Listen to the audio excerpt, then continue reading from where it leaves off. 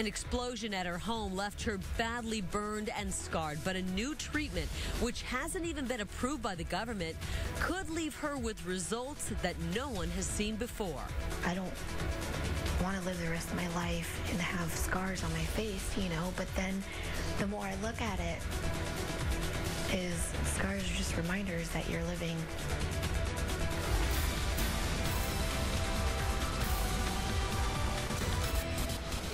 And later at 9:30, her house exploded because of a gas leak. To be in a fire and just to light something as small as a lighter and it to ignite like that, it's like, I can't believe we survived. But she's receiving a new revolutionary treatment for her burn scars that had even the staff at the burn center amazed. I think everybody in the room was just like, oh my gosh. I mean, it was just so unbelievable. Live from Fox Studios, Fox 10 News is back. When Tiara Del Rio went to light a candle in her home 7 months ago, she had no idea that this simple act would change her life forever.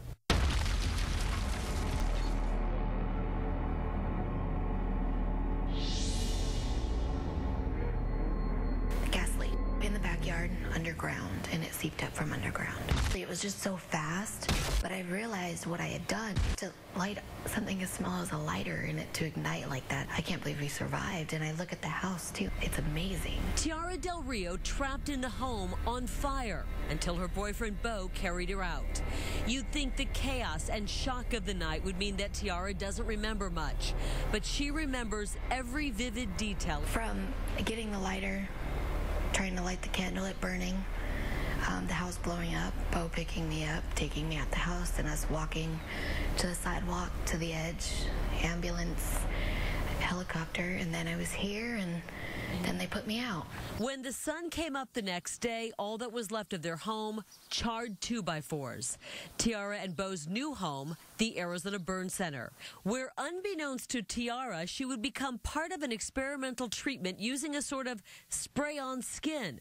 These photos of Tiara's legs show how badly she was burned, her face as well. Michelin Man, the big white fat marshmallow guy. And hands, too. Half of her body covered in 3rd and 4th degree burns.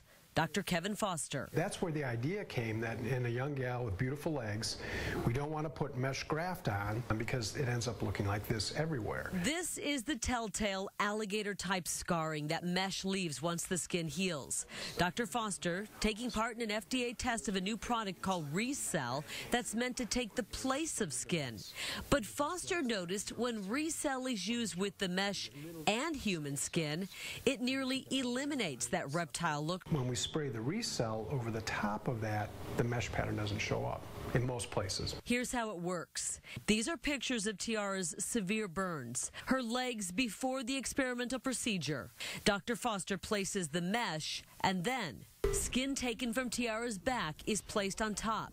Finally, ReCell, or spray-on skin, is placed over it. 6 days later, and the results are amazing. Amazing, isn't it? I think everybody in the room was just like, oh my gosh. I mean, it was just so unbelievable. I've been here a long time.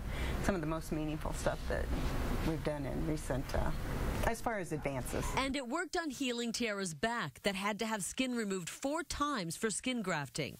That should have left a patchwork of horrible scars.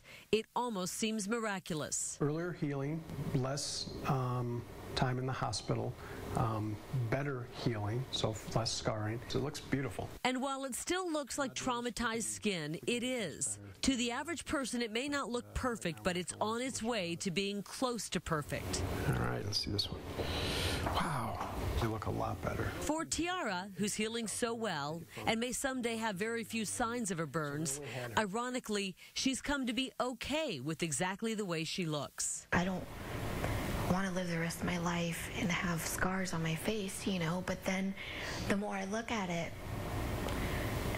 scars are just reminders that you're living proof of something that happened to you, and it's okay to have scars now. But with this ReCell experiment, she may not.